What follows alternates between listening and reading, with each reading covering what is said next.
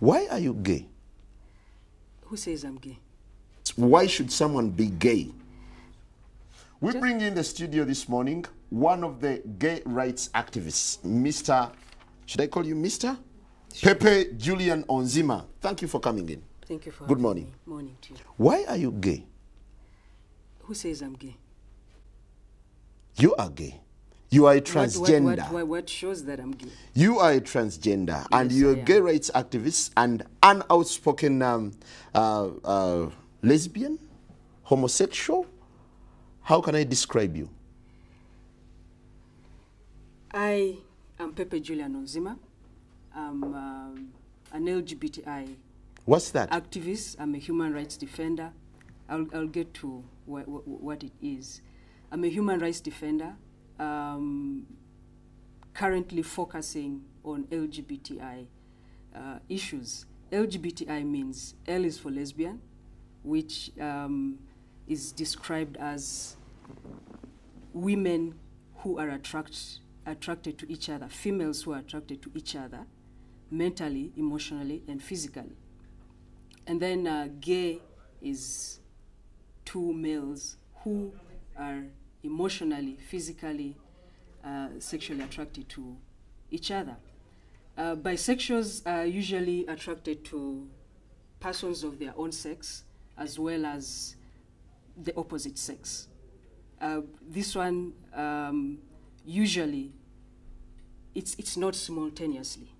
It's one at a time. One also tends to, at a certain period of time, overweighs the other. Then transgender is basically an umbrella term to describe people who do not conform to the sex that they are assigned at birth. Mm-hmm. An umbrella term in the sense that there are people who are called transsexuals, they are transvestites, they are cross-dressers, and they fall under this umbrella. There are people who dress up to express themselves as the sex that they were not assigned at birth. Then there are those who actually go and have reassignment of that particular sex that they were assigned at birth.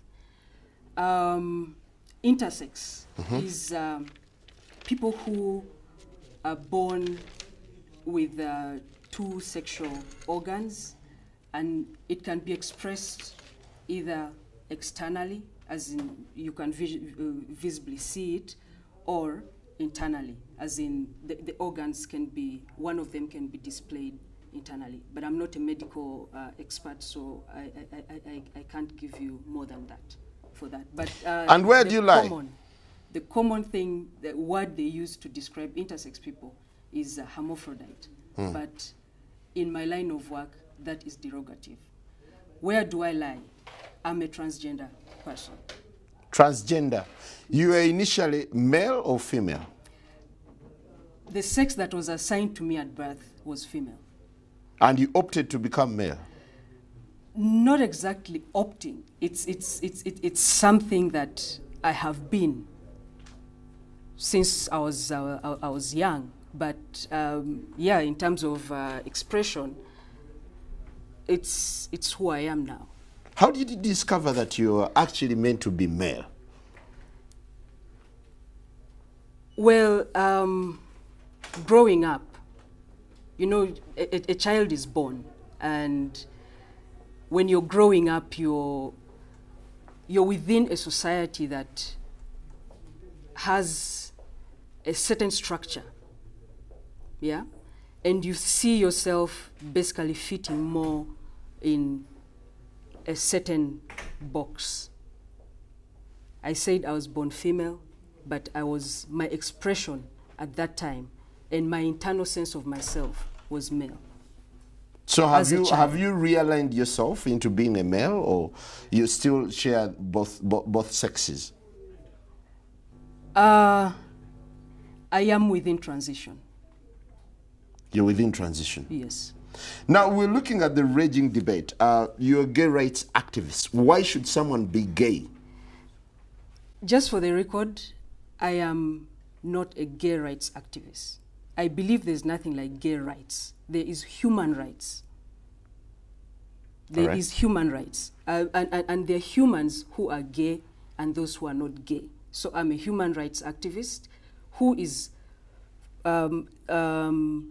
advocating for equality for even people who have different sexual orientation or gender identity. So as we stand today, are you dating any female? Yes, I am. You have a girlfriend? Yes, I do. While in transition, you're having a girlfriend? Yes. Do you perform the natural obligations? I'm not sexually active right now. So what are you doing with this lady? By choice. By choice? Yeah. I've just not, I've chosen not to engage. Doesn't that make you gay? What do you mean, doesn't that make me gay? I am male and attracted to a female. So who is gay? I described a gay person earlier. Someone attracted to the same sex. To the same sex. Yeah, mentally, emotionally, physically, sexually. So as a human rights activist, what do you think of gays? Are they normal? Is it normal to be gay? Absolutely. I mean, most people, we had a chat a little earlier, and gay people are born that way. They are born gay. Yeah? Because you tend to realize yourself as, or find out these changes in you when you're a child. But because of the structures of the society as it is now about male and female, all those boxes that are placed there, if as a male I'm attracted to another male, when we're growing up, the structure is, okay, Simon has a son. Simon will marry, the sort of betroth you as kids, you know. They will be like, Simon's son will marry Pepe's daughter, yeah? But then Pepe's daughter or Simon's son realizes that as he's growing up, actually this thing is not working. You know, he's not attracted to my daughter, but he's attracted to my son. But because society dictates that it should be my daughter with your son, then people tend to hide who they are. And then people think that it's a choice. But the whole feeling, the physical, the emotional begins at a very early stage.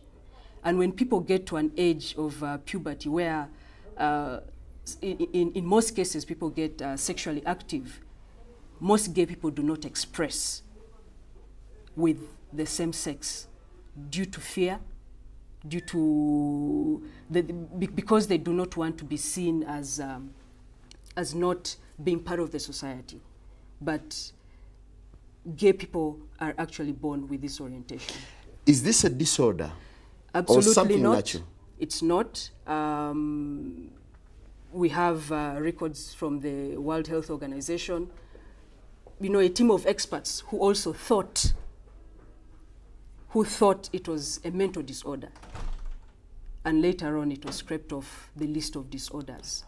And I'm not just using that as an SI unit or a yardstick to say that it's not a disorder, but it also backs up the fact that it's not a disorder. I have lived for a certain period of time. I lived as a gay person because it was the easiest way for me to come out to my family to say I'm a lesbian and not a transgender. You see. And how did it feel? What? Being gay then? It's normal. I mean, it's human. There's nothing strange about it. What is strange about it is the way people react when you tell them you're not like them. What do you think of the stereotype that this gay culture has received in Uganda? It's very disheartening. We are humans, we are Ugandans, we've been born here, we've been raised here, we've gone to school here, Some of us have been forced to get married here. So this is a country for all of us. But the stereotype is really hurtful because as a transgender person, I've described to you that I'm attracted to female. That if it came down to my sexual orientation, I'm heterosexual. But when people look at me, they automatically think, the automatic thing is that I'm gay, and they will attack me as a gay person. Do you feel you deserve sympathy when whatever you're doing is very unnatural, biblically and socially, naturally, it's unnatural? I think it's the fear of the unknown. People who do not understand homosexual people think all these things about homosexuality. And people normally go straight away to thinking about sex. And that is where the danger is. And because of a lot of ignorance as well, it's a bit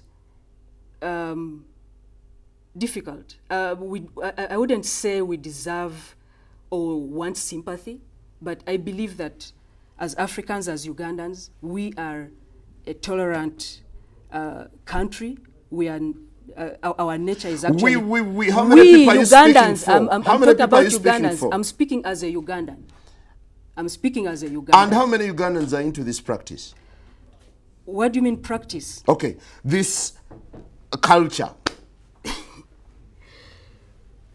Let me rephrase it and answer it this way. How many homosexual people are there in this country? There are no statistics. There have been guesses for about 3% to 5% of the Ugandan population. But obviously with space, us being pushed away from, from space, to be able to raise awareness, it's very difficult for us to carry out a survey to find out how many we actually are in this country. So are you craving for attention or recognition? Craving is not the word I would use. I would say that we are working, I am working towards the liberty, the equality of all persons, and no person should be discriminated or stigmatized because they are of a different sexual orientation or gender identity. So it is about equality, which is guaranteed by the Ugandan Constitution. Don't you think gays, homosexuals, lesbians, transgenders should instead be reoriented other than receiving all this kind of recognition? Because society seems to deem them as unnatural, as people who are maybe lost. Simon, you're seated with me right now. Yes. How unnatural is that? Well, it's natural, but I'm just baffled.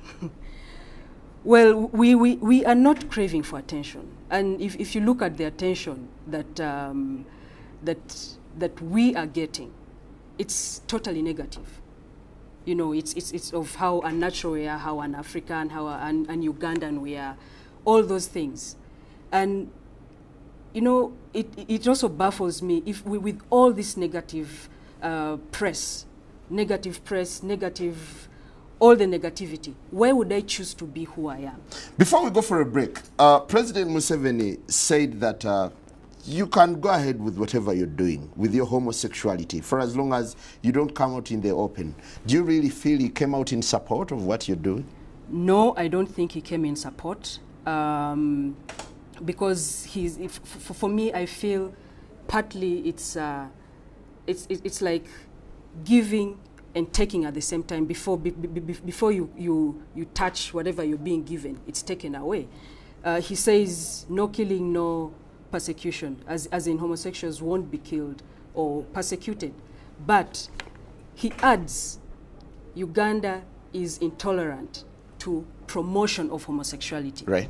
And if we go to what the anti-homosexuality bill states right now about promotion of homosexuality, if he says no promotion of homosexuality, he's basically saying the persecution will still be there. Why do I say this? Because it means you can't speak about it. We cannot have this kind of debate. because it will be deemed promotion of homosexuality. If I went and sought services somewhere and a person knows that I am a homosexual, they would be promoting, because they are basically enhancing my existence. So that would be promotion. So for me, I'm not excited about what he said, and I don't think it's exactly. Are you living under fear? Yes, I am. So why don't you shift and live a normal life? Where should I shift? This is who I am. Why should I live in a form that I'm not? Why should I do that? I think it's my right to live as I am, and I'm a citizen of this country. So I'll basically do whatever I have to do to make sure that I can live the way I am. All right, let's take a quick break, and when we return, we'll be reading out your comments. We'll, of course, be hearing from an anti-gay activist also telling us his side of the story. Good morning. Side of the story. Hello, Pastor. Yes, good morning, everyone. Good to have you online. How are you today? I am doing well. First, I'm really extremely distressed. Unfortunately, Pepe is a young woman who is suffering from gender identity disorder. She is a girl who has been misled and confused to think she's a man. And so you can see the way she's dressing, the way she's coming across, is trying to be a man. But you know, Pepe, for me as a psychologist, I know that there are people, we have so many young girls who suffer from this. It is a disorder, and some of these people, they press their breasts, or they go and get their breasts cut off, they cut their hair, then you end up with a pretty looking young lady who is acting like a man. So what they need, these are people who are suffering from mental disorder. They need psychological, psychiatrical, and spiritual help. And the department, Butabika, for people like this one, so that they can be helped to come out of their madness. Pastor. Yes. Why don't you sympathize with such people who do not opt, but who are naturally, according to Onzima, he feels it's a natural calling for them to be men, or for him to be what he is now? There is nothing natural about using boya and biringanya in your private parts. There is nothing natural about putting a man's genital inside another man's excretory system. There is nothing natural about Onzima be denying us a chance to have children and grandchildren. There is nothing natural at all about sodomy. It is a genocide. And when you add sodomy to HIV, you come up with a black genocide of Africans. There is nothing natural. This is a boy, this is a girl trying to act like a boy. But you know, a trouser does not make you a man. Pastor. And you know, using cucumbers, we have many of our girls in schools. Pastor, urinary systems, they can no longer have reproductive. From Onzima. Onzima, could you react to Pastor Sempa? No, I will sounds not. Very abrasive. I will not. I choose not to react and give Sempa audience. I am not going to react to what he's saying. Please, you see, she's afraid of the truth. Do you feel offended? The truth is, this is a young woman who is confused to think that she's Pastor, a boy. Why don't you sound sympathetic to a man who seems to be going through a transition of sorts?